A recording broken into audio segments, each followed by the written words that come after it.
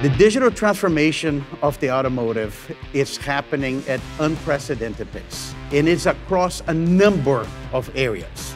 The $30 billion design win pipeline provides confidence in our revenue growth forecast, and it generates predictable long-term earnings and diversification for Qualcomm. We have 250 million vehicles on the road with our modems today. We have shipped over 400 million Wi-Fi Bluetooth products into automotive. We have more than doubled our design win pipeline in the last 10 months. We have approximately a $100 billion TAM by 2030 that we can go after.